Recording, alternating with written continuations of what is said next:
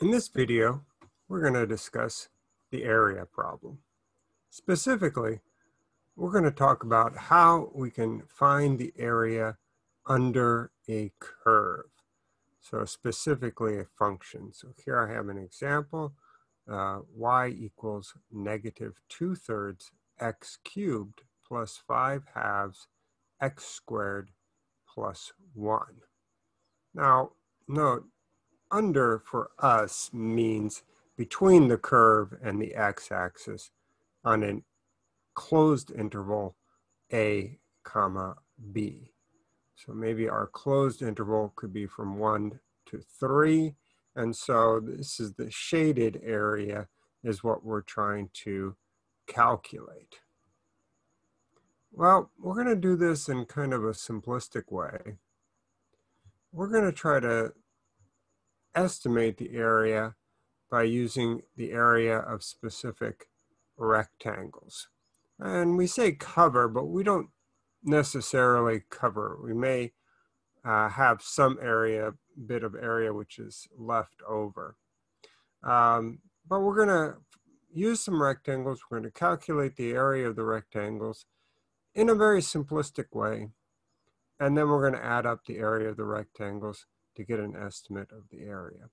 And the way we start is by dividing up this interval from 1 to 3 into equal sized bases. So we're going to break up 1 to 3 into subintervals, all with the same length, like we did here. Each of these subintervals have length of 0.5. So what that does is break up our region into 4 smaller regions, and we're going to use one rectangle for each of these smaller regions. And so the rectangle is going to have a base of 0.5. All of the rectangles will have a base of 0.5. So what about the height? Well, we're going to choose in a simplistic way, but systematic way, how to find the height. So we're going to be consistent with each region. In other words, whatever idea I use for finding the height in the first rectangle, I'll use that same idea or formula to find the height in all of the rectangles. So, for example, I could choose the y coordinate at the left endpoint of the base.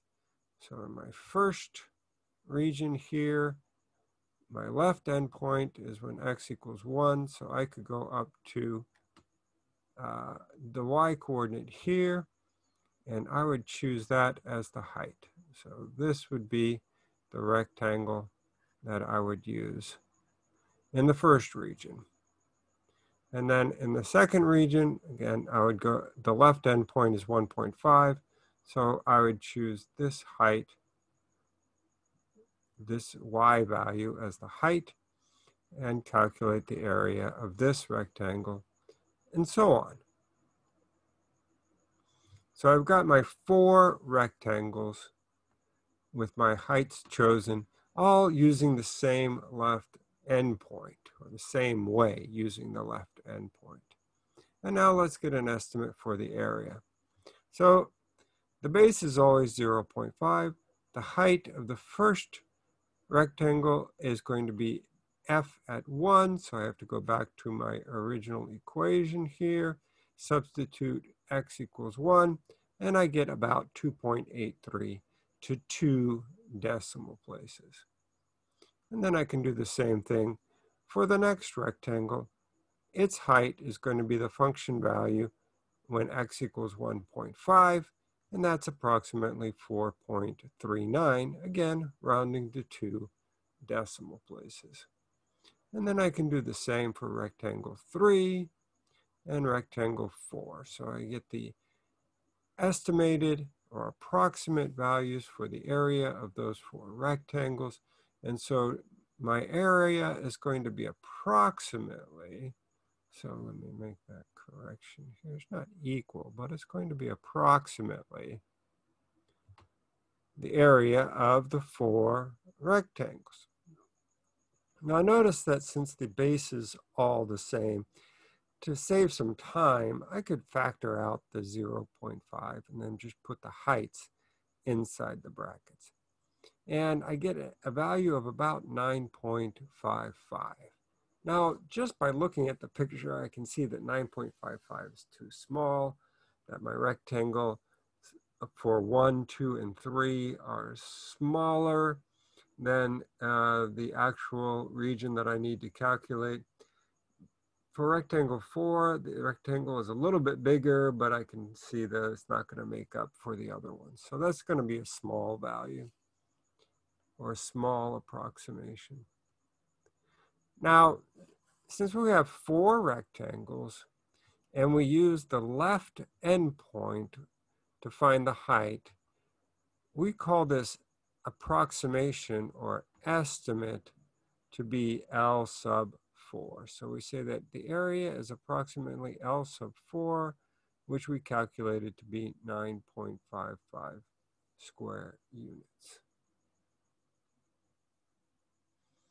Now, alternatively, and we're going to find this probably more useful, is that we could choose the height at the right endpoint of the base. And so in the first region here, I would go over to 1.5, find the y coordinate of the point on the graph when x equals 1.5. That will be the height of that rectangle. And I do the same with the remaining rectangles. So again, the base doesn't change. They're all still 0.5. And so the height of the first rectangle is the function value when x equals 1.5. And that's about 4.39. Again, rounding to correct to 2 decimal places. And then I find the function values at the right endpoints of the remaining rectangles. And then I could add those, the area of those rectangles up. So it would be base times height, but again, the base is all 0.5. So I went ahead and factored that out. Just add up the remaining heights. And that's about 10.89. So I have 2 estimates. My R sub 4 is telling me I have 4 rectangles. R tells me that I use the right endpoint. All right.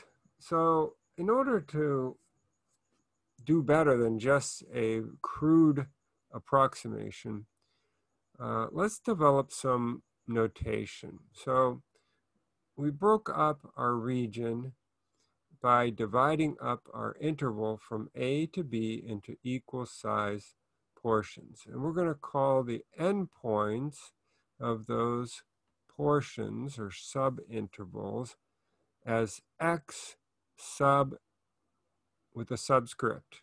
So the very first point A, we're going to call x sub 0. And then the next endpoint, we're going to call x sub 1. And so on until we get to the very end, which is B. And that's going to be, well, x sub 4 because we have 4 rectangles. Now we're going to call the number of rectangles n. And so in general, B is going to correspond with x sub n. A always corresponds to x sub 0. We're going to call delta x the length of each one of these subintervals, which is going to be the same as the base of each rectangle. And we can calculate delta x as, of course, the difference between consecutive x values, but it's going to be the same as taking the whole length of the interval b minus a and dividing by n. So that ensures that our base is the same for all the rectangles. And so the ith left endpoint is x sub I minus 1. So the left endpoint for the first region is x sub 0. For the second region, the left endpoint is x sub 1. And for the third region, the left endpoint is x sub 2, and so on.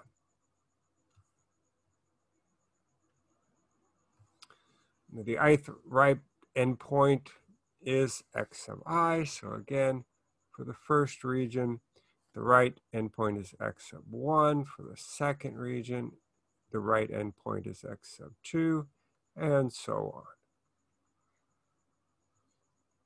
Now, an important formula we're going to use is that we can write x sub I as a plus I times delta x. So just think about that. You start at a. If you go over 1 delta x, you're at x sub 1. If you go over 2 delta x's, meaning you add 2 times delta x to the number a, you're going to get x sub 2. So in general, x sub I is start with a and then add I times delta x.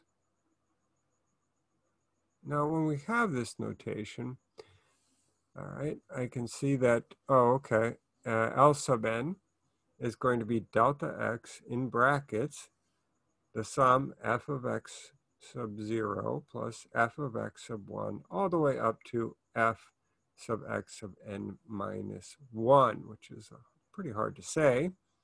R sub n is a little bit easier. You have delta x on the outside, and then the sum goes from f of x sub 1 all the way up to f of x sub n. Now, writing out this sum with the 3 dots and writing out all the terms can get tiring. So we have this summation notation. It's a shorthand for writing sums. And so let's just do a quick review of that. We use this Greek letter sigma, capital sigma, to represent the summation. We have the index of summation. In our case, it's I. I is the bit that's changing because we're going from 0 to 1 to 2 all the way up to n minus 1. So at the bottom, we say, where do we start? At the top, we say, where do we stop? We stop when I equals n sub 1. And so that is our shorthand for writing a sum. And we could also write the R sub n using the summation notation.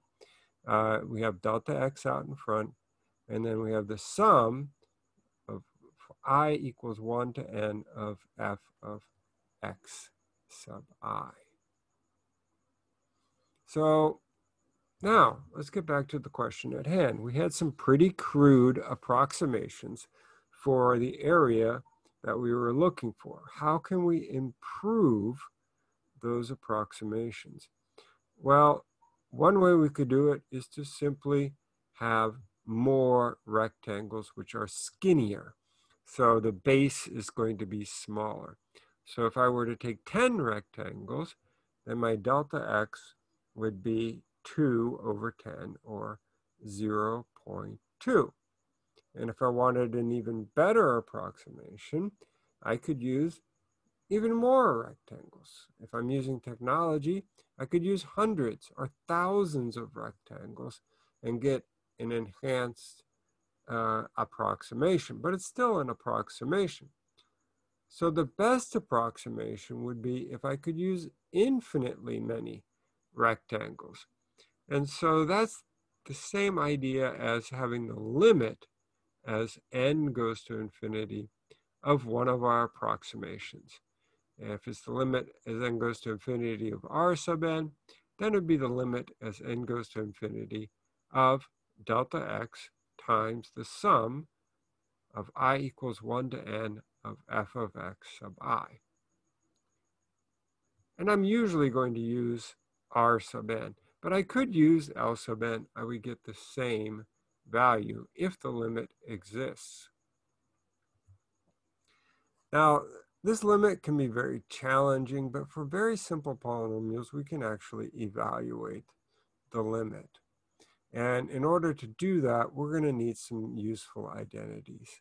So the first one is if you add up n terms, which are all the same, you're just going to get n times the term. So if I have n values of 1, that's going to add up to n. If I add up the first n counting numbers, so if I add 1 plus 2 plus 3 all the way up to n, you get the formula n times n plus 1 over 2. If I add up the first n squares, so if I go from get 1 plus 4 plus 9 all the way up to n squared, that's the same as n parentheses n plus 1 parentheses 2n plus 1 all over 6. And we'll stop with the cubes. If I add up the first n cubed, so 1 plus 8 plus 27 and so on up to n cubed, it's interesting, you get the quantity n times n plus 1 over 2 in brackets all squared. So for an example, let's find the area under the curve y equals mx. So that's just going to be a straight line whose slope is m, passing through the origin. And we're going to look at the interval 0 to b. So x goes from 0 to b. So that's just going to be a triangle. So let's calculate the area here. We can use our formulas. Delta x is going to be b minus a over n, which will simplify to b over n. Our ith value of x is just going to be a plus I times delta x, which will be, well, 0 plus I times b over n. That's my delta x, which I'll write as bi over n. And f of x sub I is just m times xi. But since xi is bi over n, that'll be m bi over n. So let's calculate r sub n for this particular region.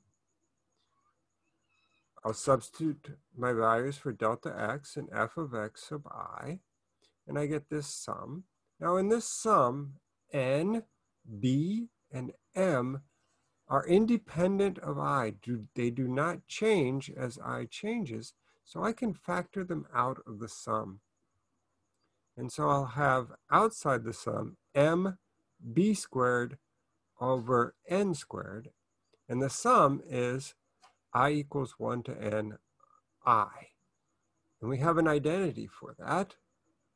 So I can replace that with our formula n times n plus 1 over 2.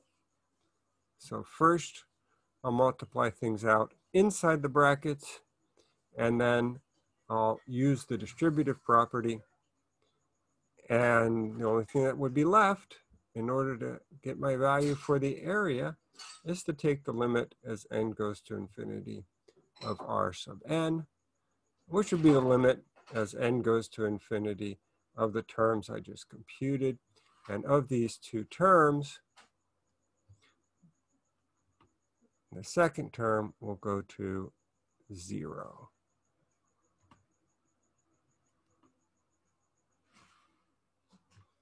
Which leaves us with m times b squared over 2. So let's look at one last example here. Oh, by the way, that mb squared over 2, if we're thinking about this as a rectangle, it should be half base times height. And the height of this, I said rectangle, but I meant triangle. The height of this triangle is just m times b. So mb squared over 2 is 1/2 the base times the height. All right, one last example here.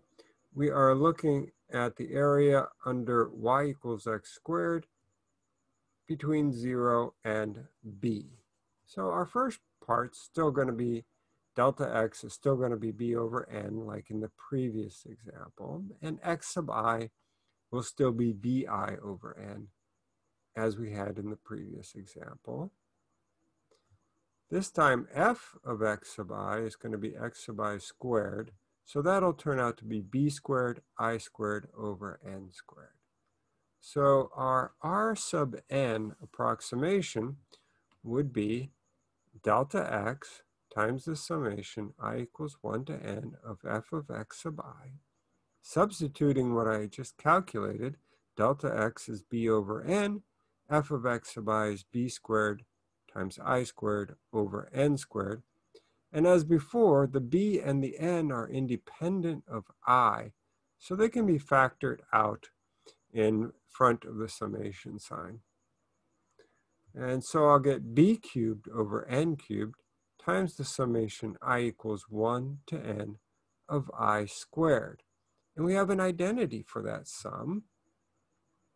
The formula was n, parentheses n plus 1, parentheses 2n plus 1, all over 6. So that's going to be multiplied by b cubed over n cubed. So as before, we'll first multiply out the factors inside the brackets, then use the distributive property. And so the last thing will be to take the limit. So the area will be the limit as n goes to infinity of r sub n. And that will be the limit as n goes to infinity. Of these three terms, I can simplify. The first two, I'll get b cubed over 3 plus b cubed over 2n. And then finally, b cubed over 6n squared. And as n goes to infinity, the second two terms go to 0. And so we are going to be left with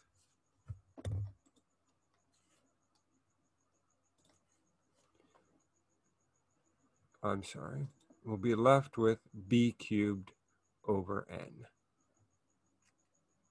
So just one last thing. Both L sub n and R sub n, using the left endpoint and the right endpoint, are not very good for actually finding numerical approximations. So if we ever want to get a decent numerical approximation, one thing that we can use generally is this following formula. And we're going to use capital M sub n. It's going to be delta x on the outside as it was before. And then on the inside, we're going to have f of x sub 1 bar plus f at x sub 2 bar all the way up to the sum with f of x sub n bar. And what is these bar values? Well, x sub 1 bar is the sum x0 plus x1 over 2. X sub 2 bar is x1 plus x2 over 2. And in general, x sub I bar is x sub I minus 1 plus x sub I over 2. Geometrically, what that means is that x sub I bar is the midpoint of the interval from x sub I minus 1 to x sub I. And we can see with our original example why this would be a better approximation in general. So if I look at the midpoints here of my 4 subintervals, and I draw the height of my rectangle at the y coordinate corresponding to those midpoints, you can see that every rectangle is outside of the area we want, but then there's a little bit which is inside. And so we've got a little bit which is an overestimate, we've got another part that's an underestimate, and they tend to cancel each other out almost. Not entirely and not always, but many times you do. And so that's why you get a better approximation using the midpoint rule.